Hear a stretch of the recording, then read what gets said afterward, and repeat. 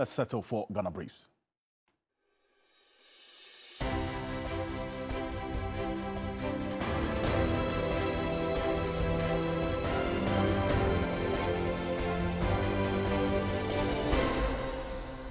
The minority in Parliament has rejected explanations by the Bank of Ghana on the 60 billion cedi loss incurred in 2022, describing them as mere diversions and a calculated distortion of facts and flimsy excuses. The minority in the last week has demanded the resignation of the governor, Dr. Ernest Addison, and his deputies, accusing them of financial mismanagement. West African army chiefs will meet on Saturday in Accra to discuss the military coup in Niger. Some reports suggest they will prepare plans for a military intervention. It comes after the regional bloc, Ecowas, ordered the activation of a standby force during a meeting in Nigeria on Thursday. The European Union has said Niger's ousted president is being held in deteriorating conditions under house arrest and has called for his immediate release. EU Foreign Policy Chief Josep Borrell said President Mohamed Bazoum and his family had been deprived of food, electricity and medical care for several days. The chairperson of the African Union, Musa Faki Mahamat, has expressed the union's support for ECOWAS and also condemned the continued detention of President Bazoum and his family. The AU has also called for his immediate release and called on the entire international community to unite efforts to save the moral and physical integrity of President Bazoum. Food crisis looms in the northeast region following severe flooding, which has affected almost 2/3 of the region. In a bid to avoid any further catastrophe, reconstruction of the Walwale-Gambaga-Nalerigu road, which was affected, has begun. Farms have just been completely washed away. The crops are gone. Some too are now buried in the water carries along debris. Some of the farms are buried in the debris. Appealing to benevolent institutions and philanthropists who are within and outside this country to come to our aid. Member of Parliament for Domin Kwabinya, Sarah Adrasafo, says she will contest the NPP parliamentary seat again. She's convinced her constituents still love her and want her again, and she will not disappoint them, adding her chances of winning the party primaries are very bright. This is Greater Accra, and there comes a time where we celebrate Homo Festival. So it's a religious thing that we always do, that we pay courtesy calls on all the chiefs in the communities and then wish them a happy Homo, happy year, and ask for their blessings also. And the feeling I'm having now with the people that are coming out just to scream your name, just to have a handshake, I think I still have a lot to do for my people, and I have to take the pain to explain to them the reasons for my absence. The National Service Scheme intends to deploy 500 personnel to its farms this year. The move is in line with its current resolve to deploy, retrain and provide employment opportunities for personnel under the Deployment for Employment mission of the scheme. Reposition ourselves to be able to become a real force to solve the unemployment situation in the country. That is why over the years, even though we have been in the agric industry, but this time round, National Service have gone into a high-scale commercial farming. I've learned how to grow maize, coconut, rice, soya beans, and they are now into aquaculture, that's catfish and tilapia. I want the government to maintain us because, the National Service, so that maybe we will supervise them, because now we have a lot of knowledge about field.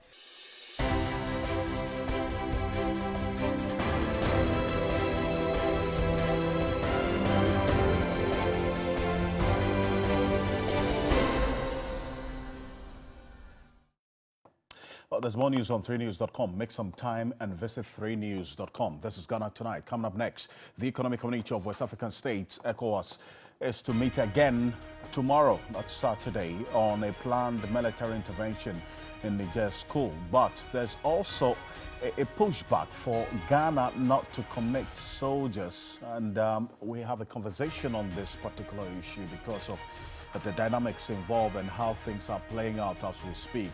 In that part of the country, and West African Army chiefs are expected to meet, that's tomorrow, that's Saturday, here in Accra to discuss the military coup in Niger. Some reports suggest they will prepare plans for a military intervention. It's not too clear, though, but it comes after the regional bloc, ECOWAS, ordered the activation of a standby force during a meeting in Nigeria, that's Abuja specifically yesterday. The European Union has also said Niger's ousted president is being held in deteriorating conditions under house arrest and has called for his immediate release. In fact, the EU Foreign Policy Chief, Joseph Borrell, said President Mahmoud Bazoum and his family had been deprived of food, electricity, and medical care for several days. And the chairperson of the African Union, Musa Faki Mahamat, has also expressed the union's support for the ECOWAS and also condemned the continued detention of President Bazoum and his family.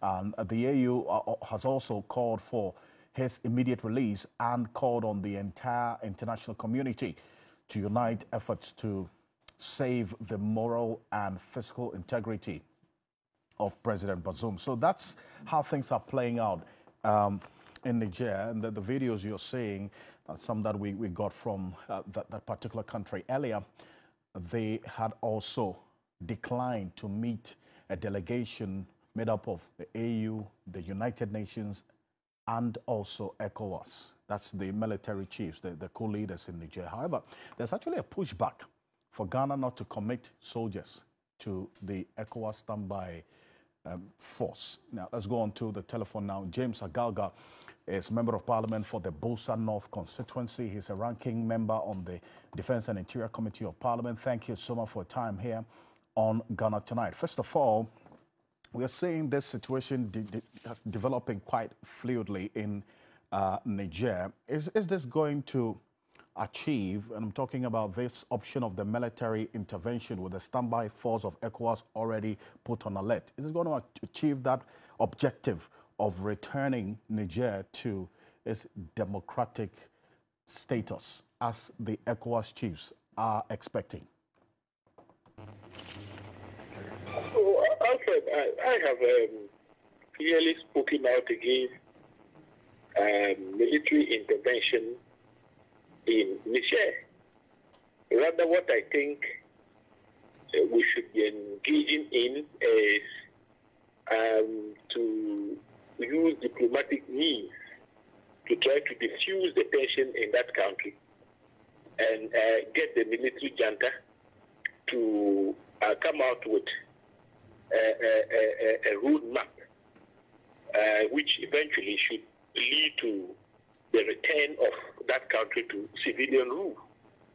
But unfortunately, ECOWAS, acting through its heads of state, are more interested in using force to solve the problem in Niger. I do not think that in the long run, the use of force would be in the interest of the sub-region. I say this because some member states of ECOWAS, such as Burkina,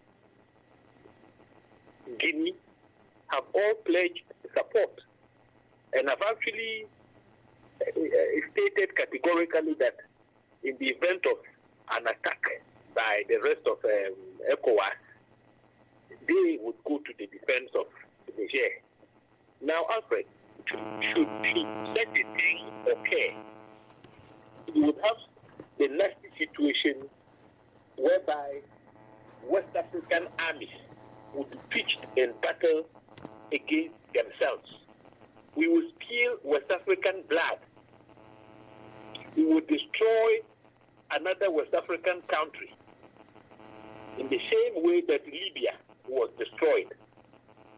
In the same way that other countries that have been the subject of invasions, have been destroyed, such as Afghanistan. So, Alfred, if you think about the repercussions of this whole action, and for how long would ECOWAS be in the country are not, going to be easy for all of us. The entire sub-region would be engulfed in a conflict situation. I see, but some also say that Ghana is in a dicey position in all what's happening in Niger? Because if you look at our neighboring countries, at least two of them have taken different positions on this Niger matter. Burkina Faso has pledged support for the coup leaders, that's the military leadership in Niger. And then Cote d'Ivoire yesterday, we got to know that Alassane Ouattara has already pledged 1,000 troops to support the Ecowas force there. And then Ghana is in the mix in here. Would you say that this slippery path has to gain, especially the attention of Parliament before a decision is taken as to whether to commit troops to this Ecowas force or otherwise? Yes, and so that is why, Alfred, I think and would advise to come before Parliament as a so that the will will be expressed on the question of whether or not to commit any deployment of our troops in Niger without gauging what the people of this country think through their representatives would be disastrous. Because you see, you're going to war, you want to declare war on another country, you need the people's consent. Because war is war. If you go to war, there are certain things that immediately become inevitable. One, the loss of life. So the very people you are going to commit to go and fight, there will be casualties. Nobody goes to war with us assuming casualties. Now, are we prepared as a country to commit our Ghana soldiers to Niger? And then when we start sustaining casualties, what do we think? Because there was no prior consultation with them before the deployment. Additionally, we're going to have to commit resources to fund, to prepare, to go and. Now, this is happening at a time when Ghana is in serious economic, to the extent that even our central bank is on. So there are so many, and those cities of the various ECOWAS members must be taken into. Again, you have the situation whereby Ghana borders, so they are our neighbors. We are partners in the fight against prison, all right, through the Accra. Now, should we go to war in Niger and Burkina Faso is fighting on the side of the military junta in Niger, and we are fighting on the side of ECOWAS, what it would simply mean is that Ghanaians and Ivorians, could find themselves, on the same battlefield ship. Then you ask, what becomes of our Accra initiative? What becomes of it? Would we continue to enjoy the kind of collaboration we have been having with Burkina Faso? Wouldn't we be exposing ourselves to the terror threat up more? So you see, in these matters, I think we must place our national interest above all other considerations. We know, yes, ECOWAS will have good intentions when they adopted certain protocols to ensure that, look, democratically elected governments are not overthrown. But at the same time, they also, in those circles, spoke about the need to ensure that there are no massive violations of rights and the rule of law. The question I would want to pose is, what has been the response of ECOWAS in the face of clear-cut violations of fundamental human rights of citizens of ECOWAS states? What has been the response? So you see, when incumbent presidents manipulate constitution to allow for them to exceed the constitutionally guaranteed term limit, 2 terms. All right, and there are mass protests. They use brute force to disperse crowds, kill people in the protest, violate their rights. Yeah. But I just wanted to hold on to that point about the concerns that you raised, because we have just received this news item earlier published by the Associated Press that the junta, that is the coup leaders in Niger, have threatened to kill President Bazoum if ECOWAS carries out its option of the military intervention in the country.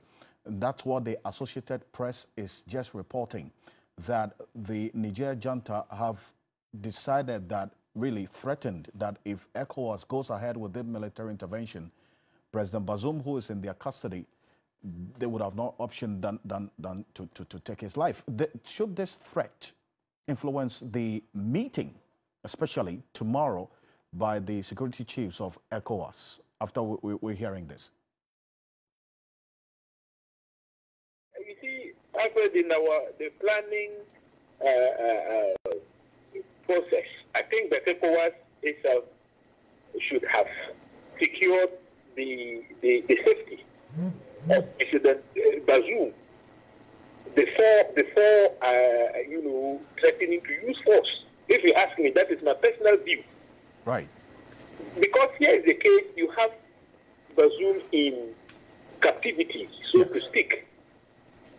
The same people who are holding him, you are threatening to apply force on them. I think we should take the safety of President Bazoum very seriously, and that is why it is important to use diplomatic means to resolve the crisis in Niger. Thank you. Appreciate your time, James Agaga. Thank you for joining us here on Ghana Tonight. He's a member of Parliament for the Bosa North constituency, also the ranking member on the Defense and Interior Committee of Parliament. And the news that's just coming through, that's also published by the Associated Press, is that the junta, that's the coup leaders in Niger, have threatened to kill the ousted president of Niger, Mohamed Bazoum, who is in their custody. And that's why the point is being made that ECOWAS's focus should be on securing the release of this ousted president before any option is taken. But a number of views have been coming through on this, and also Dr. Nyaho Tamaklo has been speaking about this. He's served in the military. He has an understanding of how things play out. He's a founding member of the NPP and many other things that he's done. This is what he had to say. We got the money, the equipment, even the men. It's a question. Now let me come to Ghana. We as a country, the strength of our army on the whole is just about 2 brigades. And you don't fight the war with 2 brigades. But nobody knows how it's going to end. This is a pure infantry work. You are fighting an infantry battle. This has something to do with Navy or Air Force. The Air Force, we don't even have the aircraft. What sort of contribution are we going to give? We have to assess ourselves first. And with the 2 brigade, any good commander will advise his government, a particular Ghana government, not to get involved in this militarily. I think you get me. Yeah. Because we don't have the men to fight such a war. A war when you don't know even when it will end. On such a vast land, you have to pass through countries upon countries before you get to Niger. Definitely is going to demoralize the soldiers. Because if the body bags started coming, it will alarm the soldiers. And as I said, any good commander who knows his strength will not get involved in such a thing. That's Dr. Nyaho Tamaklo there. We asked if Ghana should commit soldiers to the ECOWAS standby military for a possible intervention in Niger. We asked you, the members of the general public, because you also have a say in all of this. And there's some views shared on Facebook specifically. And these are some of you sharing your thoughts as well. This one from Combat Ahmed Biel says, you can't fight Galamsey in land guard, yet you're thinking of fighting another man who is trying to free themselves from extortion. It goes on to say we are not serious, and that's why it goes on, and the youth are leaving every day. This one here says they can't fight the president of Ghana to change his... Okay, so this one here goes on. It says, yes, Ghana should send troops, so by the time they will come back, it goes on. This one also here says that and as a member of the ECOWAS, it is good for Ghana to send troops also there for support as part of the reasons for establishing the organization. And Barnabas Nanang says Niger has not done any crime, you say, to be invaded by our own people who were supposed to be our keepers. They only said they don't need French and on their territory, that's all. They should go back to their country, and why Africans will help white to fight their fellows. It goes on and on. Barnabas, thank you for your thoughts in there. In fact, this is a conversation that is raging on social media already, and we'll come to more of it. But coming up next here on Ghana Tonight, the relief items are lifted to the northeast region, where floods have caused destruction to farmlands and their property. It's our next conversation. Tonight, we give you the update of what's happening there. Stay with us. We'll be back shortly.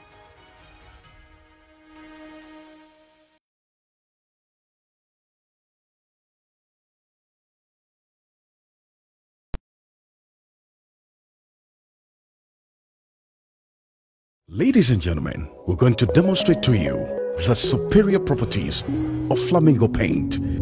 As compared to other paint brands on the market, we take equal quantities of Flamingo paint and this ordinary paint. We then dilute them with water. And now, let the test begin. The gentleman on the left is going to apply the ordinary paint, and the gentleman on my right will use the Flamingo superior paint. As you can clearly see, Flamingo has the obvious better hiding. Furthermore, Flamingo has painted a much larger area. You know, one bucket of Flamingo paint is equal to several buckets of any other paint brand on the market. Flamingo paint is made with superior formulation to give superior durability, superior hiding, superior coverage. Flamingo paint, simply superior. Barman, papa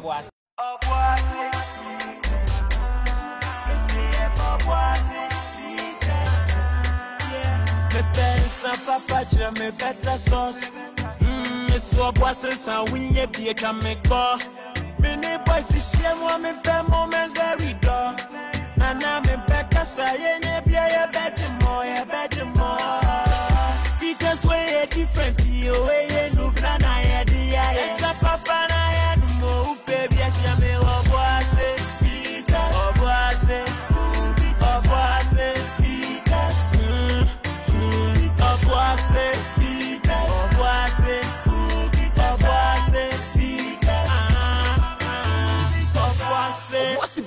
Ndubina umangasa numenyanse on Tom nipa onye mfie dun otwen esesa penfo no FDA achi dwedie nkrato yi atu. Who no like chop money? They want chop money is here. Collect your chop money every morning at 10 a.m. by simply dialing *446# and select option 2 to play Day 539 chop money. Win 40 times your stake with Direct 2, 400 times your stake with Direct 3, and 20 times your stake with Direct 1. You can also pay your numbers to win big. You only pick your numbers from 1 to 39, so winning is easy. Dial *446# to play Day 539 chop money now. Dewa, have fun. Hey, Ojam. You're looking good, oh my friend. Is there something you're not telling me? Yes, I'm feeling very good and strong. What is the secret? It is not a secret. My farmer used Yara Mela Activa on me 2 weeks after planting. This boosted my growth. Then after, he used Yara Bella Sulfan as top dressing when I was at knee length. My goodness and strength is because of Yara Mela Activa and Yara Bella Sulfan. Yara fertilizers are nitrite-based fertilizers that are readily available for plant upkeep and do not over-acidify the soil. Yara fertilizers also contain micronutrients such as zinc, boron, and manganese, which aid in yield and crop quality. If you want to look good like me, then your farmer must go for Yara fertilizers. They are available in accredited agri-input shops nationwide. For more information, call 0308 251 060 or visit our webpage at yara.com.gh or Facebook page. And there is more. Yara retailers can also benefit from selling Yara products by just downloading Yara Connect app and scanning QR codes on the Yara sack at the point of sale to earn rewards. Use Yara fertilizers for better yield and quality produce. Everybody knows Acrobato. And if you know Acrobato, it means you know M-Punch Homeopathic Clinic. M-Punch Homeopathic Clinic is my pillar. Let's hear what others are saying about M-Punch Homeopathic Clinic. Who will be careful M-Punch one? Chesena me ankasa me period no say problems wom ntina ma wo ho idea ma me papa chesena nya asem ketewa na me point no mo hwe me modam no mo hwe bibia na so mo meduro me fire no ene ma won kra me nu foforo kwa na mkwan mu a eba head everything yourself me ma me no adwodwo eda ho a wontumi nante ene ne ko end point o mama no nura ene ne ho idea watimi asori anante. That's end point for you. Of Acrobato. Hello. Hey, ohwehwe what che. Okay. A free bra wo di end point wa dance. I me call you no. Me Johnson sema na enkoyie empaso na my emre nyina na magina sebema na me no be fie for there e ho na nyina jaresa. You heard everything. I have secret. M-Punch is my secret. M-Punch Homeopathic Clinic. I'm free. Banga wego. Mekobuno. This week on Ghana's Most Beautiful, join the contestants as they embrace the celebrations theme. Be ready to be inspired, moved and captivated by their heartfelt performances, paying tribute to Ghana's vibrant cultural celebrations that define its heart and soul. Mama phone call, na dada. Don't miss this extraordinary celebration live on TV3 this Sunday at 8 p.m. Eviction is looming. Keep your contestant in the competition by dialing *713*13# to vote or download the TV3 reality app to vote. GMB 2023, Ghana's beauty, Africa's pride. GMB 2023 is sponsored by Gino Tomato Mix, GTP, Techno Common 20 Series, AT, Pepsodent Charcoal and Lemon Infused Formula and Pepsodent Natural Herbal Formula, Geisha Moringa and Geisha Black Soap, Key Soap, Bell Pack Tissues, Sankofa Natural Spices, Vitamilk, Deluxy Acrylic Paint, Nescofa Blood Tonic, Heaven Black Mosquito Spray and Coil, Enapa Foods, Freedom from Casapreco, Frutelli Calipo, Duffy's Health and Beauty, Obuasi Bitters, Nubna Womwankasa, Dragnet, Top Choco, Global Wings Travel and Tour. Makeup was done by House of Tara. The confession we have isn't so exciting. It is about a young man whose life is almost going down the drain because of betting. The game became part of me. It takes like 90% of my daily activities. If even I'm attending to patients and all that. It's not a respecter of person. So most of the time we might think it's because someone's poor. No. They are the rich and famous who can't stop gambling. I've been gambling for a very long time in the past. I was addicted to alcohol. I've been addicted to so many things. Imagine a fine boy like you. I want to be, if only I can be. That's why you want the kind of money that is not ripe for you to have at a particular time. If you put in your mind that it's all about money, and when money is not coming, you tend to dare yourself wanting to get more. You've lost your identity. There are some of our females. They are not betting, no. They are betting with their bodies, making us feel as if we have not achieved anything. Confessions shows on Saturdays at 9:30 p.m. on TV3. Brought to you by MTN.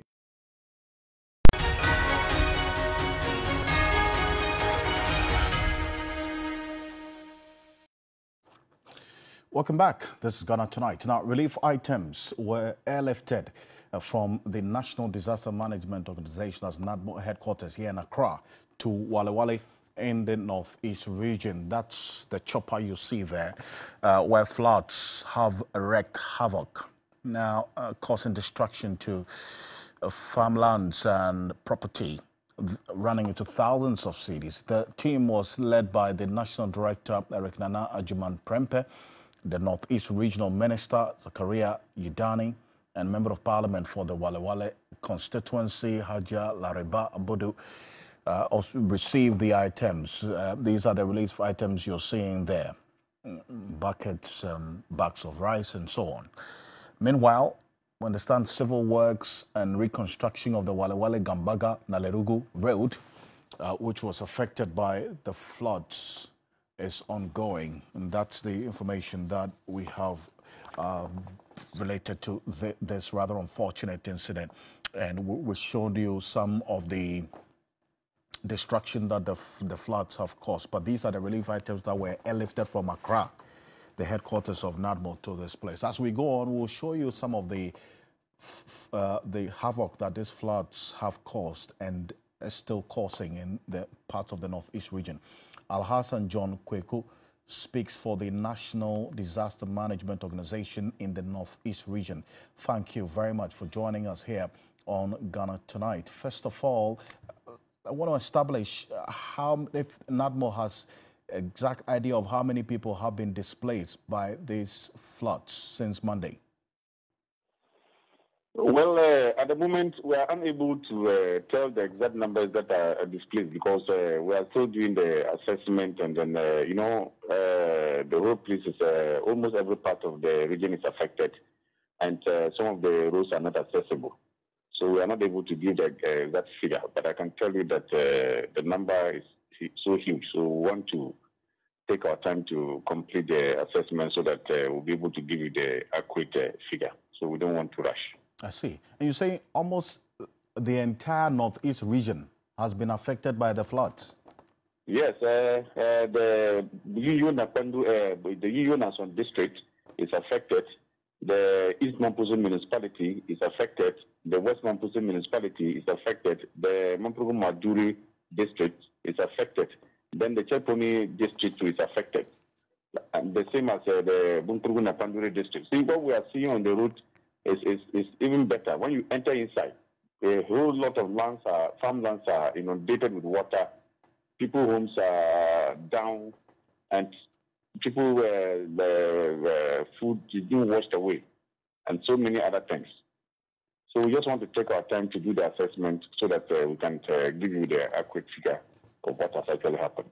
I see, and we're seeing on the screen some people being carried across a road, which has also been inundated by the flood waters. Has this happened before? This magnitude of flooding that has affected the entire Northeast region, has it ever happened? I've never seen such a flood before, but what has compounded the problem in the West Mampuzo municipality was as a result of the collapse of the dam that had washed away the bridge, so making it difficult for people to cross to the other side. But as of yesterday, the Minister for Roads and Highways, the Deputy Minister, Honorable Stephen Jelula, and the Northeast Regional Minister and some technical team from the ministry in Accra came down and to assess the situation. As of now, they have been able to provide us with a temporary bridge. So now the road is open. And then also yesterday, the road that is linking Bentry and then Nalerugu to was cut off, but they were able to finish that one too. And then people can now also apply on the road too. And today too, NADMO also lifted relief items from Accra to the region, and then some are on the way to the region, just in an effort to make sure that those that are displaced are well catered for. Have you been able to, so far, identify what caused this magnitude of the flooding, which you say has never happened before, affecting the entire region? Well, it has to do with the collapse of the dam and the heavy downpour. And, nobody has control over the rains. And, some of the dams too needed regular maintenance, and that has not been done. So there are a lot of things. And, sometimes the people to build on waterways and others. So it's all a part of the problem. The dams in the area have not been maintained for a while, and that contributed to this magnitude of the flooding. No, this particular dam that collapsed, I think it needed to be dredged and some kind of regular maintenance. And I think that has not been done. But yesterday, they gave us assurance that it was going to be reconstructed, and then they'll provide modern spillways. so that we avoid any future collapse. Well, but this is after the floods have caused the havoc. Yes, and the damage has already been done. Did you, at any point, raise concerns about the lack of maintenance of this dam, which has contributed to this magnitude of flooding we're talking about now?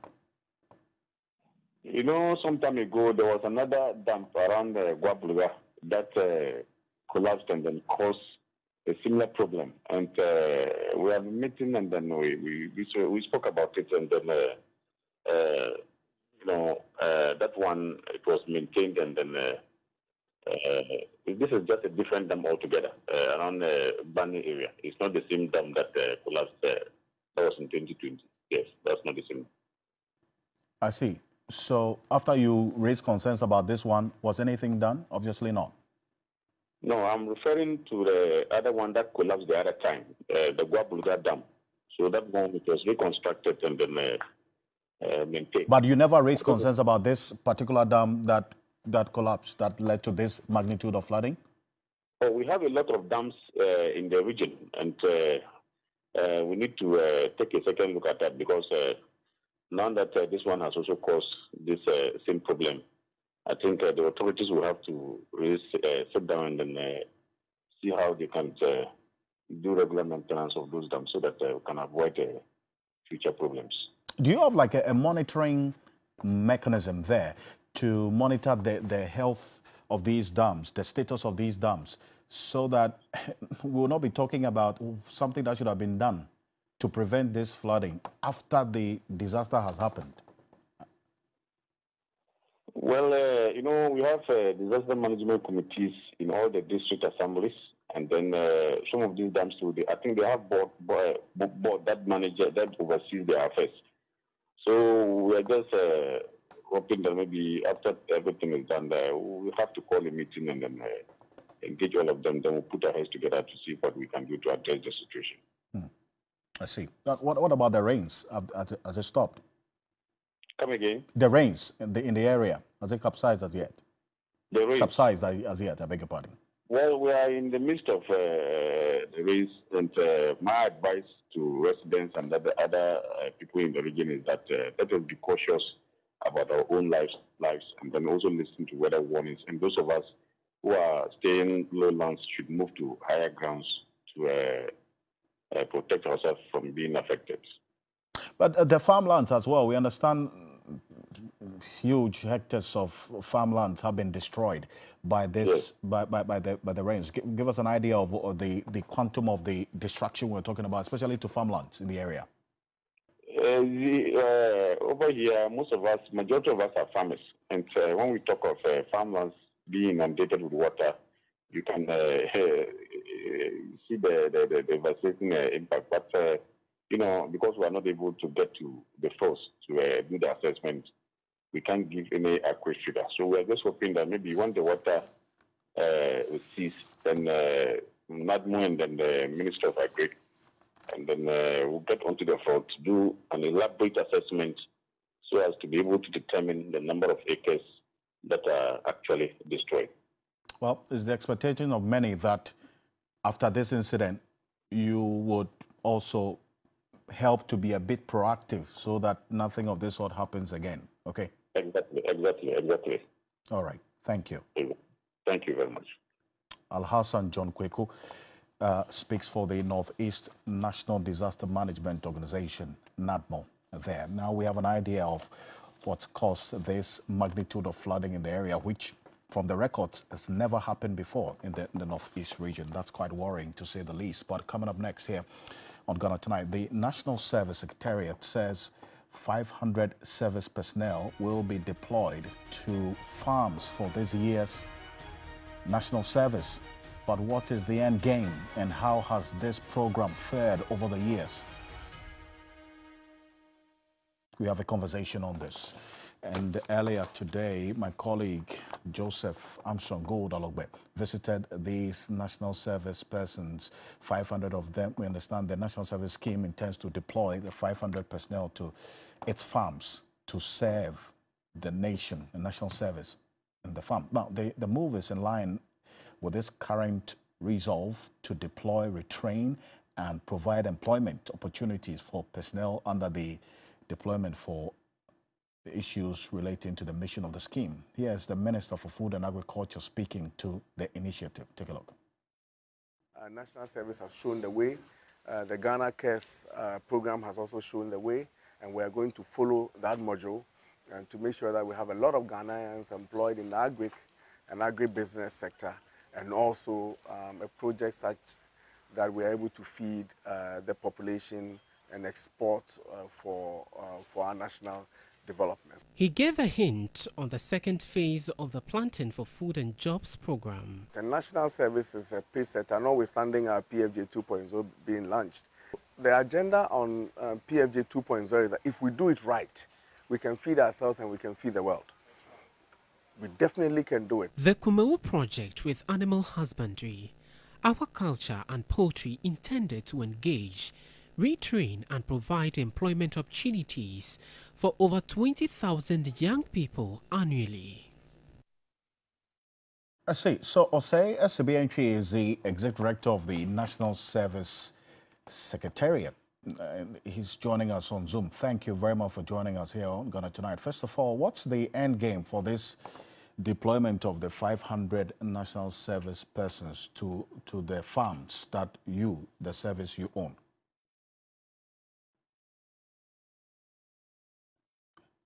Hello?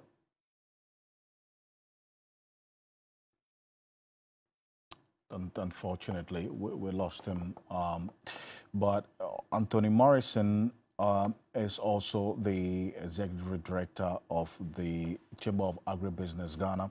He is also joining us. But we'll rectify the Zoom connection. But I'm going to show you, we have some graphics of the Ghana Agriculture Census that was done by the Ghana Statistical Service sometime in 2018, 2019, and the results released in 2020. We have details of that. There's extracted some portions of this survey just to give you an idea of what we're talking about with respect to the challenge we're faced with getting young people to get into agriculture. I want to take a look at this. This is from the Ghana Agriculture Survey. That's the census. There's the age and the sex distribution of the population in agriculture in this country. Between 0 and 14 years, 35.6%, 15 to 64 years, 60% of the people in agriculture, and 65 years and above, 4.4%. And that's the fundamental concern that has been raised, that you have the agricultural population in this country aging, that you have a lot more older people in agric than younger people. That's what you see there, the 60% between 15 and 64. Then also another picture is painted when we go to the next, and that's what you see there. More than half, that's 53.3% of the employed population, that's 15 years and older, are in the services sector, followed by agriculture, that's 33%, with industry having the least, 13.7%. So you see there that a lot more young people are in the services sector as compared to the agriculture sector. And we are said to be an agrarian economy. Okay, so it's a fundamental concern there. And if you look at what we're doing with importing almost everything into this country, tomatoes over $400 million imported from Burkina Faso, onions over $30 million imported from Niger. It raises fundamental concerns, and this is it. 52% of the labor force is employed by the agriculture sector, according to the United Nations Food and Agriculture Organization, FAO.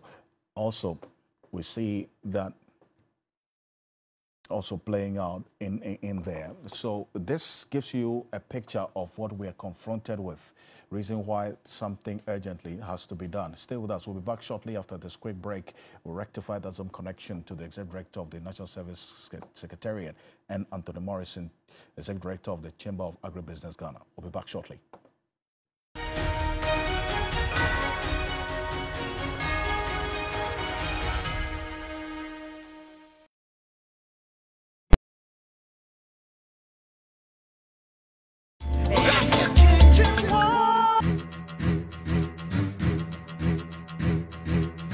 we are done with Group A. We are done with Group B. This week is the 10 of Group C. Them fancy man girl. Obrani warabo. Mali, Sasha, me for Koramasa. But you know, say before Kitchen Wars, and it's Fast Boys here with you. Don't miss the battle. I beg you, the fact that I'm a comedian doesn't mean give me funny taste. I am here for the food, not for anything. Don't miss the competition.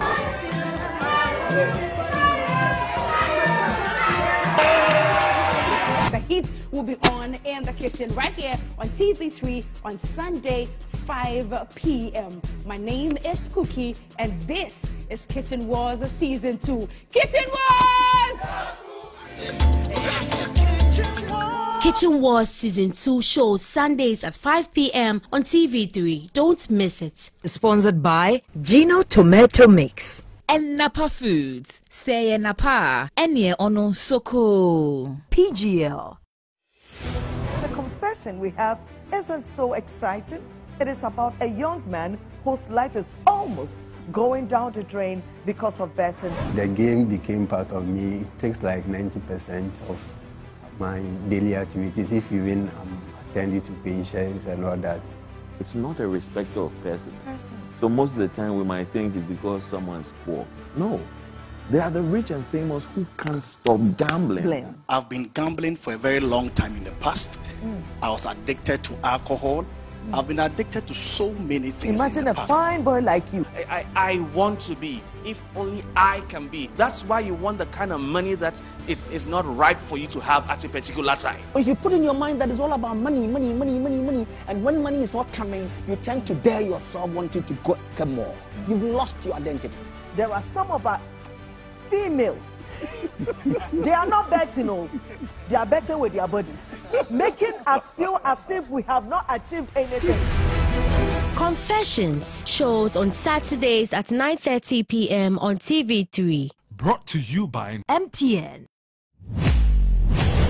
10 valiant men, all poised to battle for their bragging right.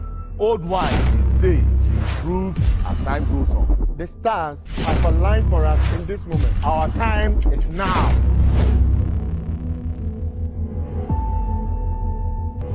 We did not come to throw someone shoes. We came with our own. Fresh power, phenomenal strength, new and never seen before. Who takes the title? Ghana's strongest, the power to do. Catch the new season of Ghana's Strongest Sunday at 4 p.m. only on TV3. Ghana's Strongest is powered by Gasem, the nation builder. Brought to you by Mixi Choco, Channel Hot, Deluxy Acrylic Paint, Drugnet. Hey! What do you do with some cool $2,000? Okay. Here to Win game show is exactly what you need.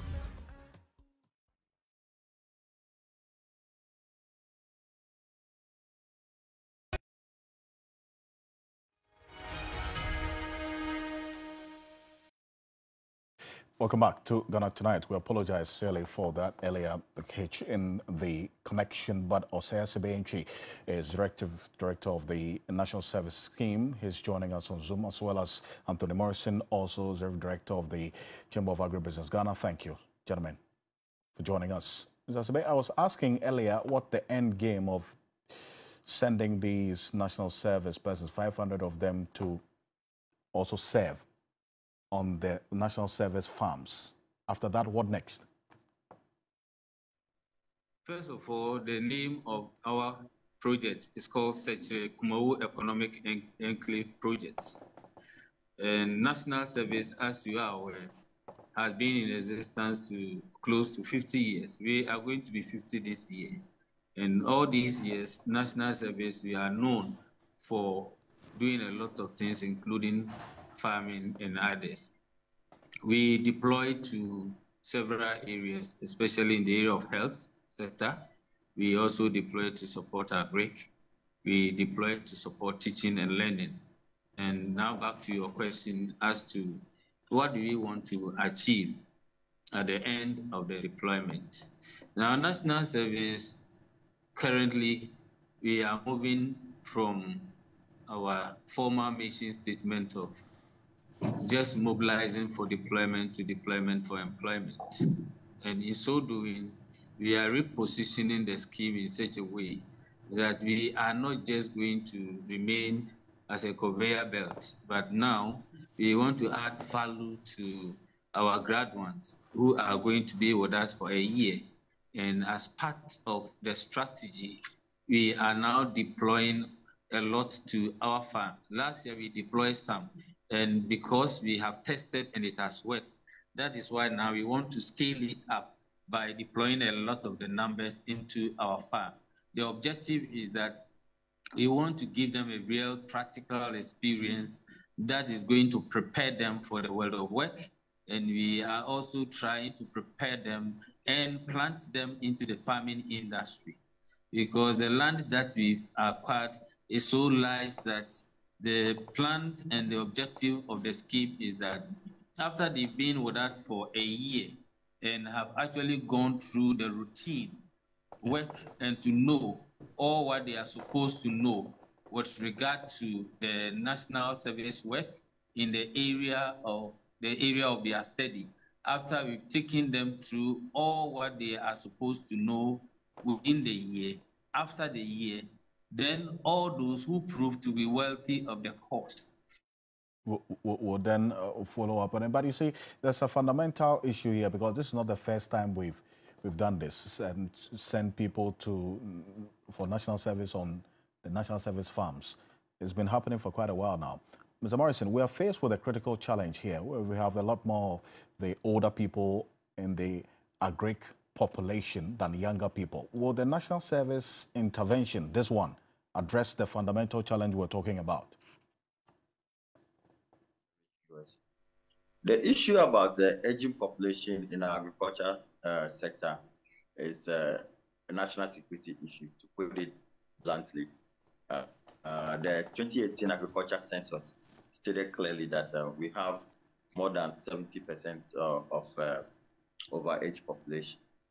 Now, luckily for us at the chamber, we did a tour 2 weeks ago of various agricultural lands, and we actually visited one of the farms in Kumewu, which is being used for by the National Service as one of the commercial hubs. They have put in place accommodation facility. They have done the irrigation. But let me add that it is not about putting more youth into direct productivity. It is about prioritizing the needs of this sector. Now, we're talking about increase in mechanization. We're talking about guaranteed market. If we are putting youth into productivity, are we otherwise also going to provide the critical infrastructure and the finance that is required for them to be able to continue farming after the national service is done? These and many others are some of the things that one will need to look at. Let me say for a fact that most farmers or most youths are more fascinated about technology in the agriculture space. We carried out some preliminary survey that shows that over 99% of youths are not even willing to stay in the rural areas when they cannot access internet, okay, Facebook, WhatsApp, even within an hour. Out of over 100 we interviewed, only about 3 that says that they can stay a day without WhatsApp or Facebook. So there is also the need to advance the infrastructure need of Internet of Things, access to internet and what have you, so that the youth who are otherwise more involved in IoT could also find it convenient to be able to get into this. Mr. Morrison, thank you very much for your thoughts as well on this. Is Chief Executive Officer of the Chamber of Agribusiness Ghana. Mr. Asbenchi, thank you as well. He heads the National Service Scheme, and this is something that we're following quite closely. We have the next conversation on this matter being what is happening on the ground in these farms. But thank you.